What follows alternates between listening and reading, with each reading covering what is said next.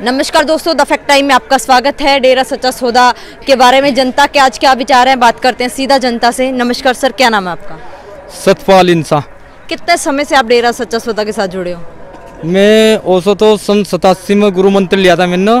मेरे गांव में परम पिताजी साहब सतनाम सिंह जी महाराज ने सत्संग करा था, पर 2 साल पहले से ही जुड़ा हुआ हूँ, नाम लेने से पहले से ही जी।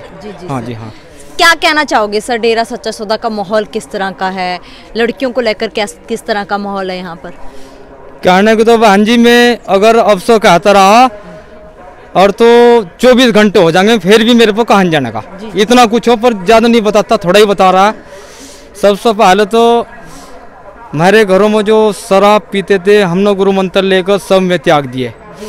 उस सब एक बार मेरा लड़का बीमार हो गया, ये प्लास्टिक के एनीमिया था उसको, और डॉक्टरों ने मेरठ, चंडीगढ़, मुजफ्फरनगर, एम्स दिल्ली सब ने जवाब दे दिया कि ये बचने का नहीं किसी की मत मसो। इसके भाई बहन मसो मशीन निकलेगी खून की और वह इसके डलेगी। एम्स में ये कहा था और 20 लाख रुपए लगेंगे, और उसके बावजूद भी गारंटी कुछ नहीं होने की। फिर मैं साहब सतनाम जी धाम सिरसा पहुंचा और आयुर्वेदिक दवाई मैंने चलाई, और वो जो लड़का आज ब्लड दान कर रहा है जी। 450 बोतल खून की चढ़ी इसको, 200 प्लेटलेट चढ़ी। डॉक्टरों सब ने जवाब दे देते कि किसी कीमत पर बचने का नहीं, लेकिन आज वो ब्लड दान कर रहा है जी, कई 2 साल से जी, बिल्कुल हट्टा कट्टा जी।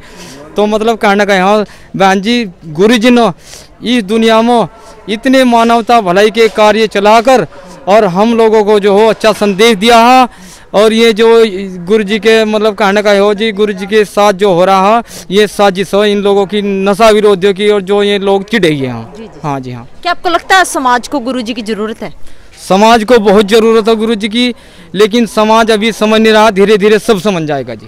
सरकार से क्या मांग करोगे आप? सरकार से तो यही मांग कर रहे जी, सरकार जो हो इस टाइम जो हो भुलेख के में हो, यही है जल्दी से जल्दी हमारे गुरु जी को जो हो मतलब कहने का ये हो जी, इस केस को ख़त्म करो जी, ताकि गुरु मंत्र ले लोग और इस नशे से जो हो छुटकारा पाओ जी। बहुत बहुत धन्यवाद। जो मांग है डॉक्टर गुरमीत राम रहीम सिंह जिनसा की समाज के लिए, वो लगातार बढ़ती जा रही है।